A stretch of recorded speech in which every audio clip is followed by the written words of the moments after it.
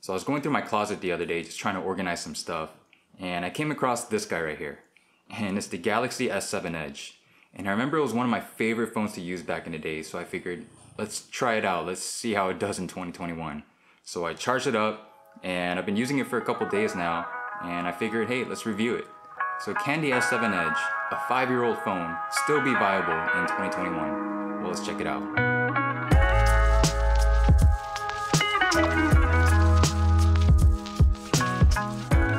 Yo, what is up guys, Aaron here. And this is the Samsung Galaxy S7 Edge. So just a brief history, when my Note 4 died, I upgraded to the S7 Edge, and I remember being super excited because back then, Samsung claimed to have the best display, a beefier CPU, improved edge screen, improved camera, and all the typical stuff you'd expect every year. And the reason I think Samsung stood out compared to all their other flagships back then, in my opinion, is because they decided to try something different and release a phone with a curved display and improve on it each and every year. And it's their commitment towards the curved display that brought them so much success to this day. So this phone was released back in March of 2016, about 5 years ago, and the edge screen wasn't anything new. We've already seen it before with the S6. But the S7 Edge had a bigger and better screen, a 5.1-inch AMOLED display with QHD resolution, thinner bezels with deeper curves, and just looking at it now, it still looks really sharp. And it's crazy to think that Samsung was able to achieve this about 5 years ago. No, it ain't like my Note 10 Plus, but a phone from 2016, this ain't bad. This is my work phone, an iPhone 8, and this came out a year after the S7 Edge. And if you look at the screen and the bezels, it's kinda laughable, but it's a different story for another day. But it just shows you that Samsung was way ahead of its time. However, the phone does still look dated, of course, with all these new phones with gigantic screens, but just at a glance, it still looks and feels premium. But I do have to note that after using this phone for a couple days now, the screen just feels super fragile and sensitive. And although Samsung did have the best displays at that time, I think it came at a cost. The material just feels fragile and easy to break when dropped. Samsung also did have issues with screen burns, which is the discoloration of the screen panel wherever the burn took place. And you can see an example of that here when I turn on the camera. Overall, still a great display in 2021, just with some minor drawbacks.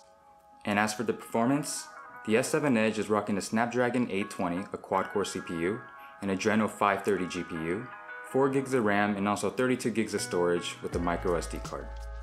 Unfortunately, the phone is still stuck on Android 8, but it's still receiving updates to this day. And honestly, using this phone alongside with my Note 10 Plus, it just feels noticeably slow. Well, obviously. But I don't remember the phone feeling this slow at all.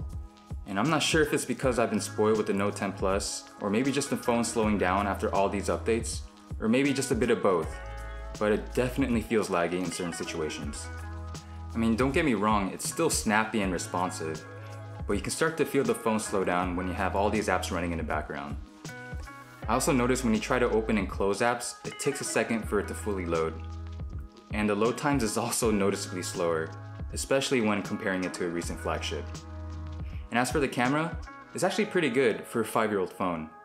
The rear is a 12 megapixel camera capable of shooting in 4K at 30 frames, and to my surprise, it ran pretty smooth.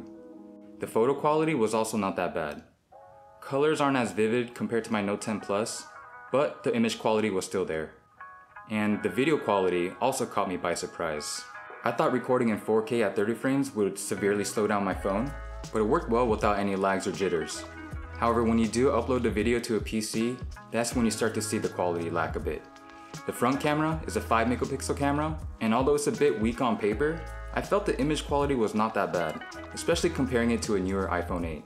So here's a couple photos that I took with the S7 Edge, just in case you guys are curious.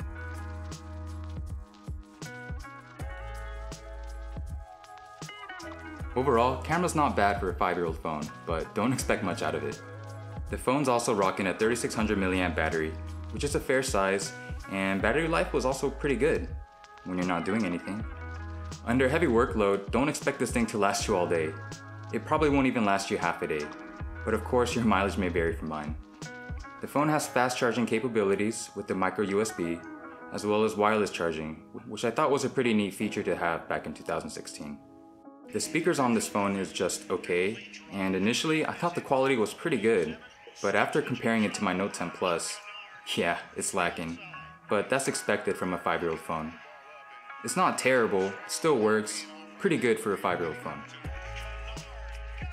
The phone also has a fingerprint sensor on the home button, and I'm not gonna lie, it's quick and it's good. I didn't have any misreads and it just stayed consistent. Kinda made me miss having a home button. I remember when home buttons were going extinct, I was pretty upset about it, but that's just the day we live in now. And another good feature on this phone is that it has a headphone jack, which is a dying breed at this point, but still nice to have. So for the price of the phone, you can find this anywhere online between $80 to $100, maybe even cheaper. But is it worth that much in 2021? And as much as I love Samsung, my answer has to be no. I just remember feeling super frustrated when apps wouldn't close properly, loading times were slow, apps wouldn't open properly. It was kind of a pain to use. But if you're only gonna be doing the basic calling, texting, and very little social media, I think it's very viable in 2021. However, in this price range, I don't think I can recommend this phone because you can get a Google Pixel 2, which I used after this phone, for nearly the same price.